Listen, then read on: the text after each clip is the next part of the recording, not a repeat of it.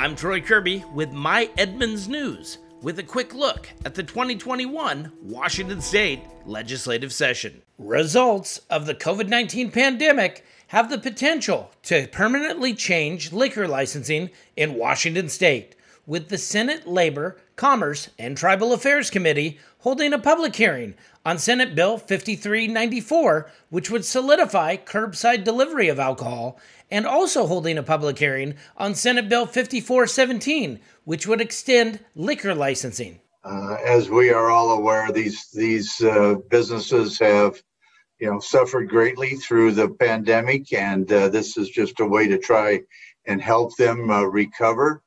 I think it's a good approach, and I think the study that is part of this, in answer to some of the questions about the sunset and all of that. So it requires the Liquor and Cannabis Board to look at these privileges that we're granting them and see which works, which doesn't work, which causes a problem. That's what the study is supposed to be about, and I think it's a fair and reasonable way of helping our restaurants and our distilleries and wineries and those businesses kind of recover in a way that has already been they've been under, and to some degree, for the last few months. So we just want to extend those privileges and have a study done to see whether they're good, bad, or indifferent. Since last March, we've built an incredible partnership with the Liquor and Cannabis Board. They've been accessible and have truly done everything in their power to create allowances for licensees that make operating under COVID-19 restrictions possible. We are here today in 99% support of Senate Bill 5417. This bill takes several of the valuable allowances created in this last year and makes them permanent, like the increased flexibility of outdoor service and reduced meal requirements. This current bill extends the LCB allowances due to COVID-19 until July 1st, 2023. However, Governor Inslee's roadmap to recovery has extended these allowances indefinitely.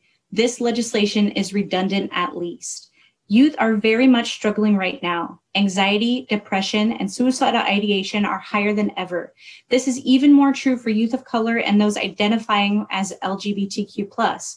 Parents have been drinking to cope with their own stress. On the West Coast, binge drinking has increased 12%, more than any other region in the nation, most of which has been from parents. In Washington, sales of alcohol actually rose 81% from pre-pandemic February to mid-pandemic August, which was according to an LCB revenue report. But I'll also say we also support the many other sales opportunities that this bill puts in place for our restaurants, breweries, and other alcohol licensees.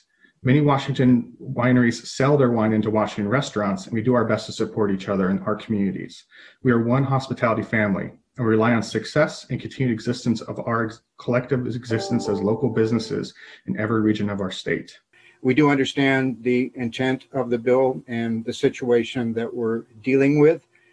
We might be able to get to neutral with a couple changes to the bill.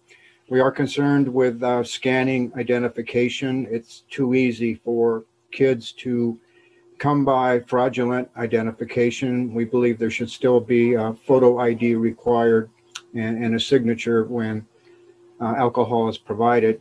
What the pandemic and measures taken to limit the spread of the disease have brought to our doorstep at the LCB is economic hardship, closure for so many of our businesses that hold liquor licenses.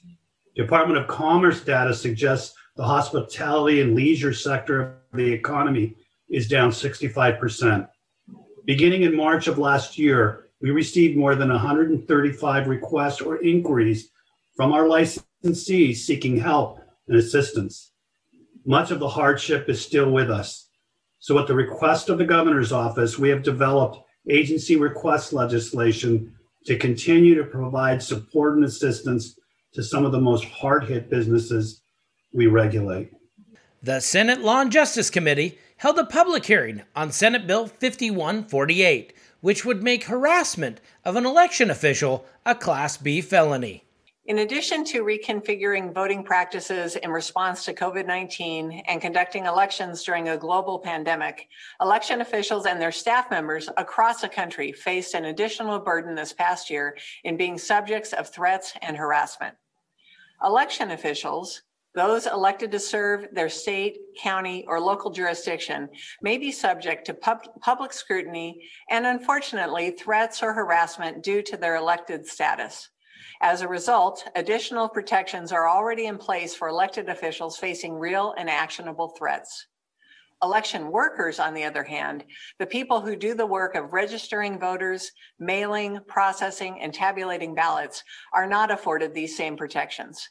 However, since October 2020, events across the country have demonstrated not even these administrators are safe from verbal attacks and threats of physical violence. The horrors that we've seen taken against individuals and our democracy itself. But I do want to say it is horrifying to me to know that someone from this state who works in the senator's office had her picture on a website with crosshairs in front of her face, threatening her life. Thank you for watching the Daily Legislative Report by My Edmonds News, covering the 2021 legislative session.